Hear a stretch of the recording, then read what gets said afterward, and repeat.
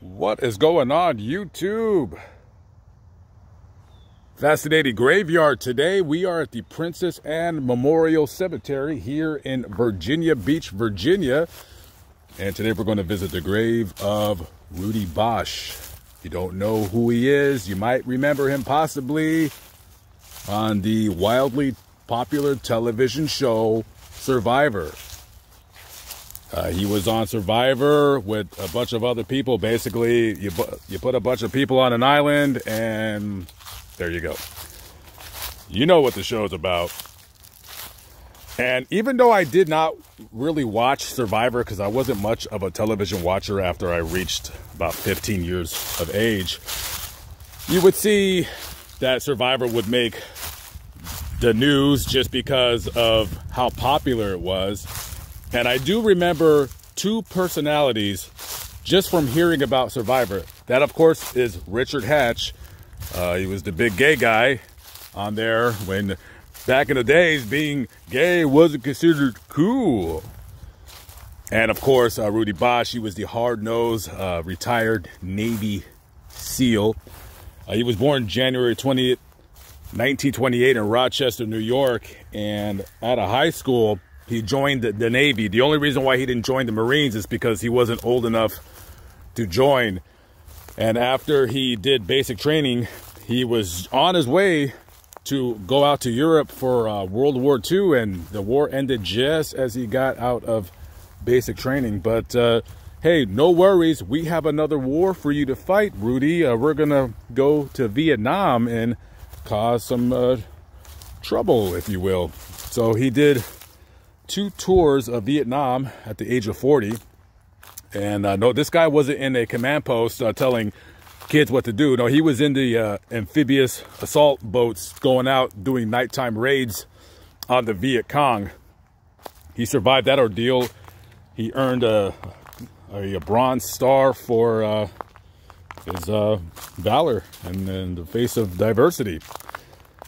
Later, he continued his Navy career. He retired from the Navy in 1990. Fast forward about 20 years, and you have Survivor.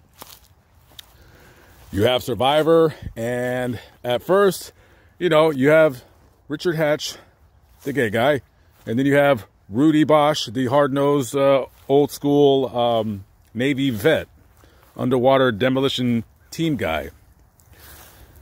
And at first, they kind of bumped heads, but they quickly became very, very good friends on the show and off the show. Now, Rudy loved Richard. Well, he liked Richard, but not in a homosexual way. You know what I mean? And they would form like almost like a bond, if you will, on that TV show.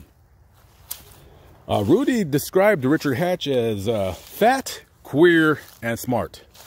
How offensive. That is so offensive. Later in a television interview, the interviewer asked Richard Hatch, hey, how do you feel about him calling you fat, queer, smart? And Richard said, well, I'm fat, I'm queer, I'm smart, so that pretty much describes me to a T. Anyways, can't talk like that anymore, huh, Rudy? You can't. Get that leaf off there. This is the grave of Rudy Boesch. He's buried alongside of his wife, Marjorie. He died in 2019. During the later stage, end of his life, he did suffer with Alzheimer's, and I guess you could say he died of that.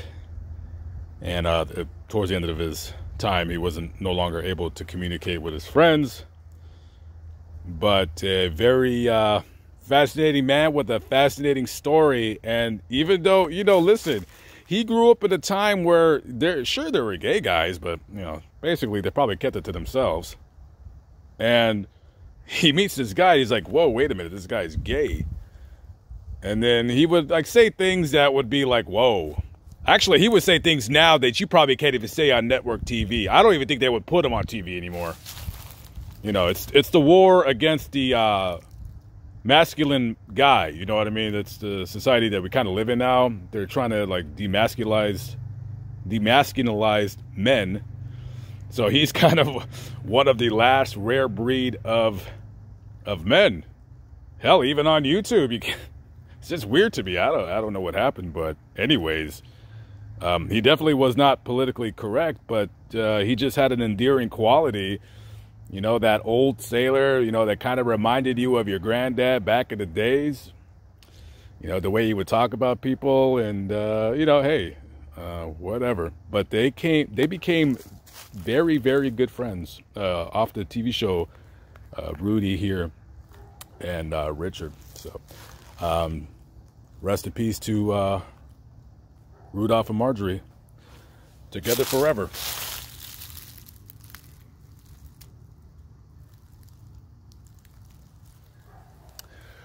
Okay, I'm out of here. On to the next story. I'll catch up with you guys later. You be good out there.